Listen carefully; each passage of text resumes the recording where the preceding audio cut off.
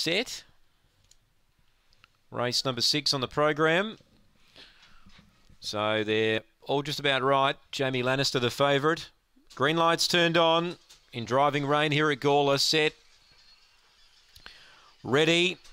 Racing. Wood Veneer hopped out well today off the inside. She's going to muster through and lead. Second placing, Billman Stunner a half away. Third, Miss Amity finding the rail. Deep out, Rio Grande. And then Jamie Lannister, well back, Black Sombrero, Hayride McVeigh, and also Ready Red. It's Wood Veneer a length clear, trying for the rail, Rio Grande. Wood Veneer crosses back to the rail clear. Rio Grande comes again, but Wood Veneer too good. Steaming home, Ready Red along the inside and grabs second from Rio Grande.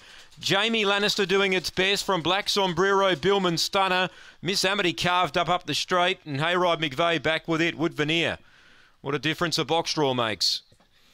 Has been plagued by bad boxes of late and was able to slide through along the inside and hold the lead. And go all the way. Wood Veneer number 1 for Wendy Sebastian. Takes it. 7 second on the inside, Ready Red. 10 third, Rio Grande. 2 fourth, Jamie Lannister. It's 1, 7, 10, 2, 23 and 55 the time.